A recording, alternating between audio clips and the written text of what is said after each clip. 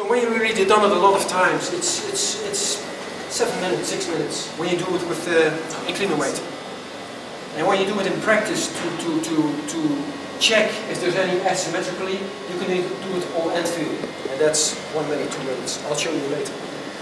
Yeah? Yeah. I'll do so. Come on. Yeah. Oh. Stop. Just a little more. No, it's okay. It's okay. You don't want him to leave right now. Okay. Okay, relax. Or try to relax. Yeah. Difficult. I know. It's difficult. Okay? Yes. Okay. Okay.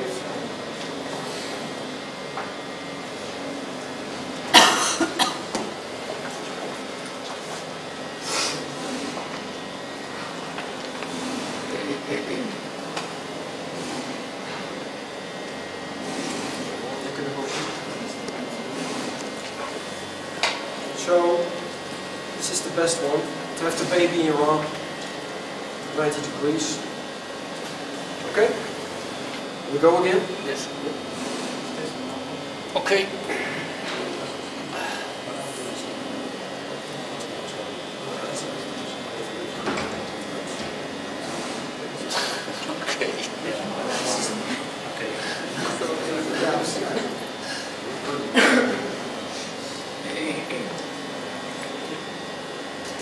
I hope it's the right leg.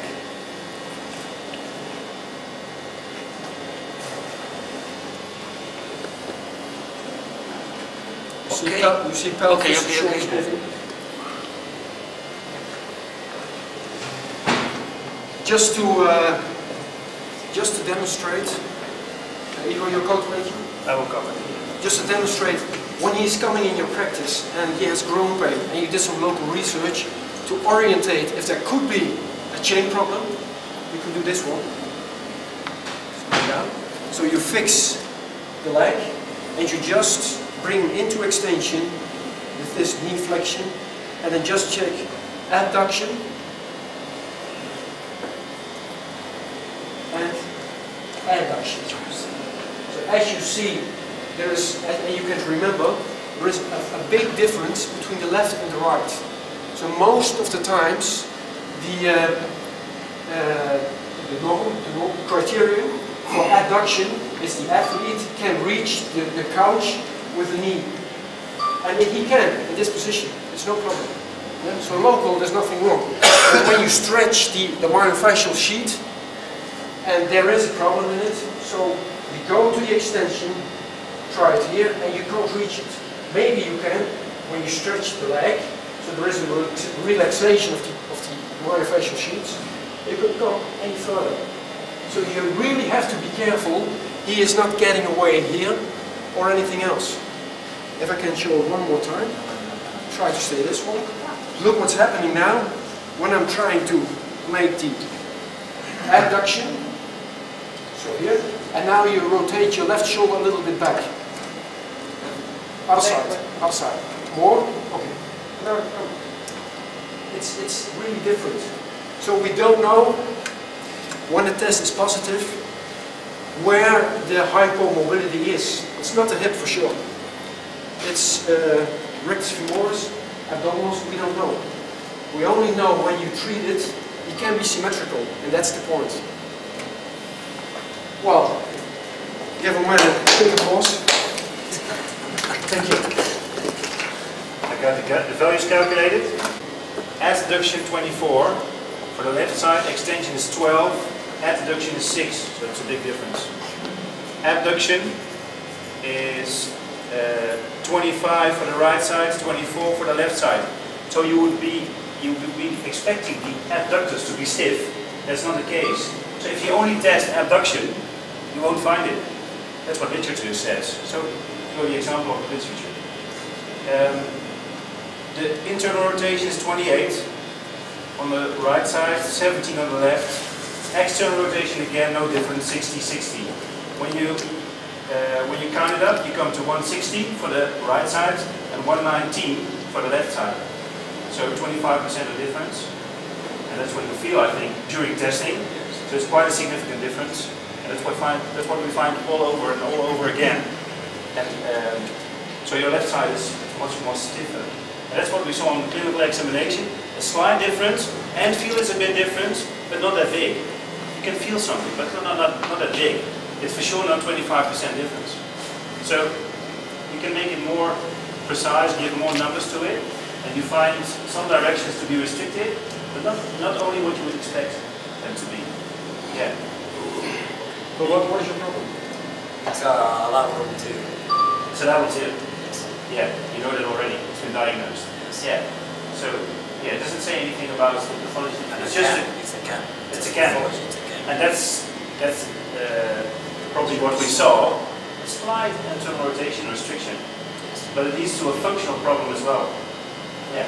And I think we can solve for now the functional problem, and the can will be there.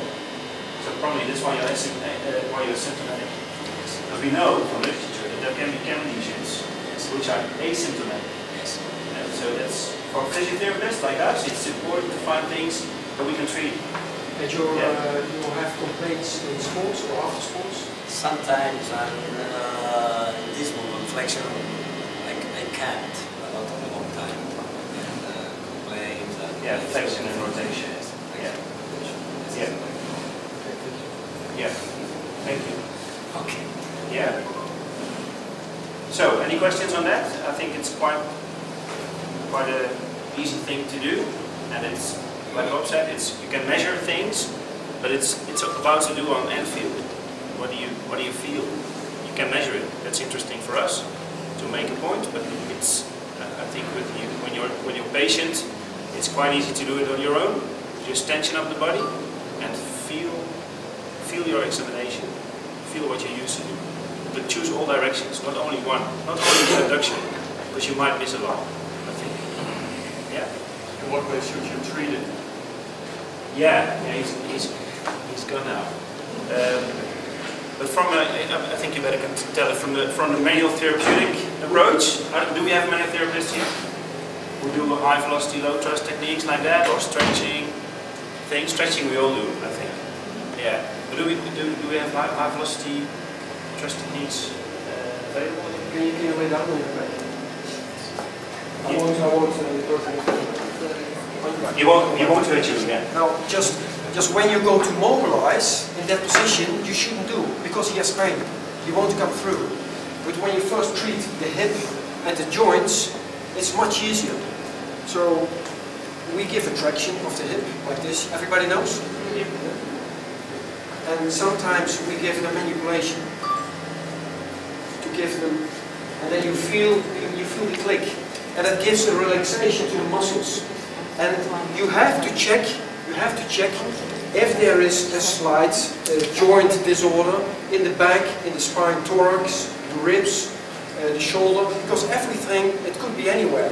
So first treat the joints, and then lay him in that body tension arc and mobilize him. And the first 2-3 times go smoothly through the pain, and then it's gone. Then it's gone. Not the labral tear issue, but the mobility issue. So that will go very fast. In one treatment, you can have some, or 100% symmetrically, or 80%. It goes very fast. So what is hypomobile is reversible. It's no problem. But you have to be creative in, if you can't manipulate, yeah, hold relax techniques, etc. So you be able to do it. It's no problem. Can do actually at the direction of the part of traction with bed. You could do any traction you like. Yeah, you could do any traction you like. So there is not a protocol for solving this, because mostly it can be the muscles, it can be the connective tissue in the myofascial structures. It needs different approaches. So you have to search for it. And surely when there's a lot of patients who have the combination of tears in the labrum and this asymmetrical spot-specific test. But I think you can make a kind of big bunch things that we do when you want to sum them up. I think we come to manipulation of the hip, usually. almost 100% of the time. Check the SI joint. SI joint, you can manipulate it quite easily. No danger in that. We go to the thoracolumbar junction. Thoracolumbar, if you can mobilize. There's a lot of segmental relation with things like the ellipsoas, hip area. So it works quite quickly. When you have more, you can go all the way up to the thorax. Which when you want to make a tension arc, you need your thorax mobility as well. And these are quite easy to do as well. Yeah. So we think you should try to have a look if there's a manual therapist in your neighborhood who can help you out with that. Because if you're not trained in that, I think we should work together and just ask him two or three times, make a quick release, and then you can go on with your sports physiotherapy, like training and like stabilizing, the things we were discussing with Andreas. I think it's a great combination. Because if you do not do anything with the stability, this will come back. It's not there for nothing. It's a kind of expression of function loss, but it should be something in strength.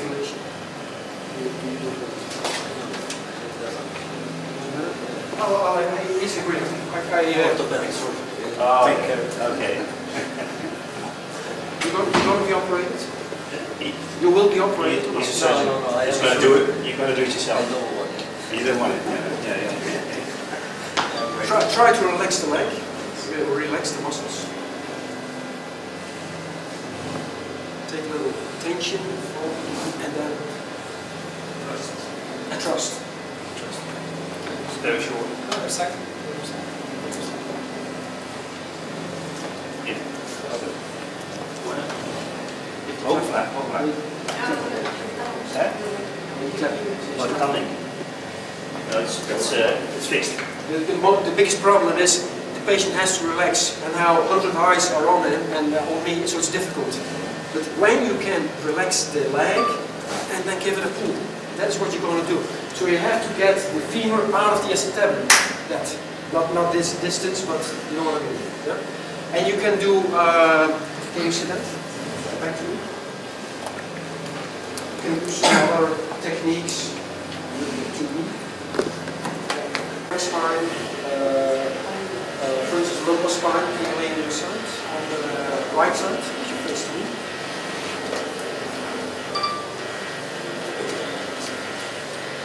So it's just preparing the joints to relax the muscles.